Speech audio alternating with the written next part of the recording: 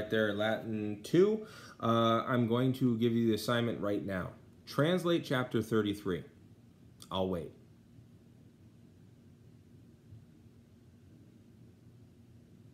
Okay, so now that you've translated it, here's the translation.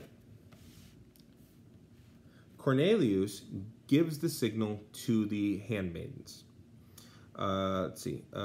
First, water is brought by the handmaidens, and the guests wash their hands, or wash hands.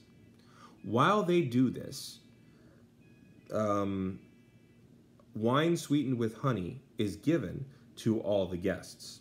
From there, serving dishes are brought out from the kitchen, on which is the first course. Let's see, eggs and black olives, asparagus, and mushrooms sprinkled with fish sauce. Meanwhile, many stories are told by the guests.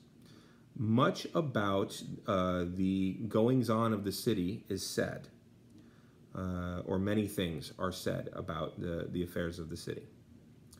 Some talk about the fires, or some tell stories about the fires, or rather, Alius. One tells a story about the fires. Another about the plague in the city. That was actually a pretty common thing. It would just crop up. So interesting that we're talking about that right now, since I can't tell you in person. Another about the amphitheater.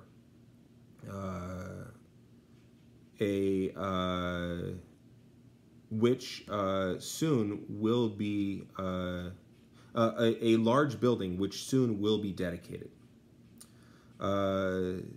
Everyone is delighted to hear something of new.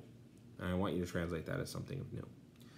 While the guests are telling these things and many others, the first course is eaten, and wine sweetened with honey is drunk. Then then the slaves carry away the first course. From there, by the same slaves, a large serving tray is brought into the dining room. It is placed on the middle table. On it being the tray, is a huge pig, and around the pig are the dormice which Aurelia had bought. The goblets of the guests are filled by some of the slaves with the best wine. While the guests watch these things, a huge uproar is heard outside of the dining room. Suddenly, Titus Cornelius bursts into the dining room with a loud noise. Now, I'm going pretty slow for you so that you can see all the passives being used properly, okay? A lot of them are present tense because it's giving the idea of being there. The guests mutter, "Why is our Titus accustomed to come late and not ever excuse himself?" But Titus, walking slowly to his spot, notice ambulance there, says, "Hello, all friends. Hello, my brother. I met a certain friend in an eating house. Gaius, although he is very angry, or most angry, however, says nothing because he does not wish to scold his brother at this time. Immediately, he gave the signal to the slaves. Then some out of these, the slaves, were cutting the pig. Some were carrying the meat to the guests. Not everyone was given from the pig, or was given some pork was not given to everyone. Indeed, clients were given scraps of chicken. So meat is pretty expensive, right?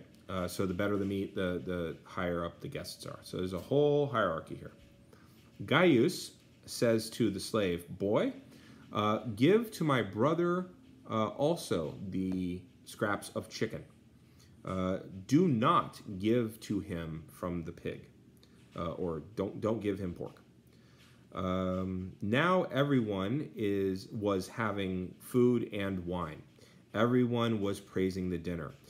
Even the clients, although they only were having scraps, notice it's not in vain, it's scraps, right? Together with the rest were shouting, "Hooray, Gaius," or "Yay, Gaius." "Yay, Gaius Cornelius," or "Yay, Gaius Cornelius is accustomed to giving or to give the best dinner.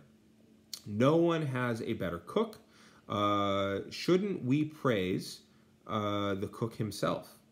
And so the cook, having been called by everyone, was praised. At last, the serving trays were carried away by the slaves.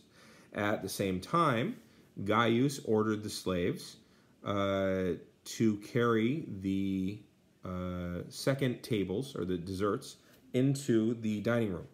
The slaves, although they were tired, were running here and there. Grapes, apples, pears were carried into the dining room. Also, a raisin wine, having been placed on the table, was given to everyone. There you go. That's the story. So now check your translation against that. Okay? When you're done, do exercise 33A. It's on both pages, 49 and 50. And at this point, I don't think I have to give you examples of how to do it. You know how to do that. Okay? So do 33A. All right? I'm going to hit the button.